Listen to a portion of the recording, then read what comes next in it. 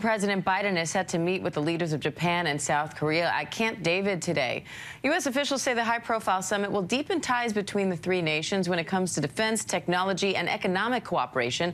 Let's bring in senior White House correspondent Selena Wang for more. And Selena, before we get into it, I want to say welcome to ABC News. This is their first time joining us. We're so happy to have you.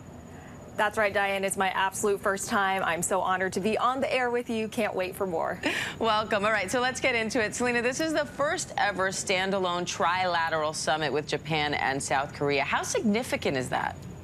That's right, Diane. Even though these leaders have met before on the sidelines of other major international gatherings, the first time they're meeting for a standalone summit. It's also the first time that President Biden has convened leaders at Camp David. This is a symbolic place. It is a less formal venue than here at the White House. It's a place where they hope to forge these lasting friendships between the leaders of these three countries. It's a historic presidential retreat up in the woods of Maryland. Now, what we're really seeing here is two countries trying to move past decades of hostility, mutual distrust stemming from Japan's wartime colonial practices and history. South Korea and Japan may be close geographically, but it has been an extremely tense relationship, and U.S. officials are saying that this may be the high point in recent history for these two countries to come together.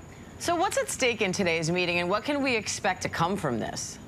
Now, U.S. officials are really framing this as a big diplomatic win for Biden to bring these leaders together and making good on his campaign promises to restore America's alliances. Now, they're expected to announce agreements around defense, security, economics, for instance, annual joint military exercises, intelligence sharing agreements, as well as a three-way hotline for these three countries to discuss during times of crises.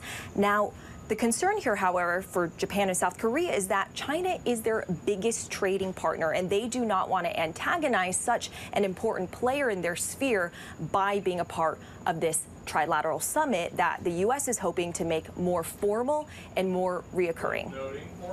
So what message does this summit send to China and North Korea, and how are they expected to respond? Well, Diane, it's a really good question because, look, this is not a mutual defense agreement, but China already coming out in state media criticizing this as a mini NATO. U.S. officials, they're saying, look, no reason for China to overreact or get concerned, but inevitably, Beijing is going to see this as another step in broader U.S. efforts to try and contain and isolate Beijing.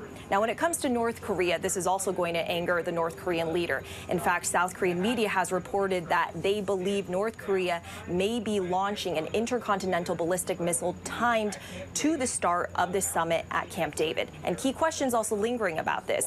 Look, the leader of the U.S., of Japan and South Korea, they all face election cycles. What happens to the lasting ability of this partnership when all these leaders change? And could this summit actually push North Korea, Russia, and China closer together? Diane?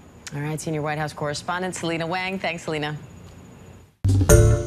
Hi, everyone. George Stephanopoulos here. Thanks for checking out the ABC News YouTube channel. If you'd like to get more videos, show highlights, and watch live event coverage, click on the right over here to subscribe to our channel. And don't forget to download the ABC News app for breaking news alerts. Thanks for watching.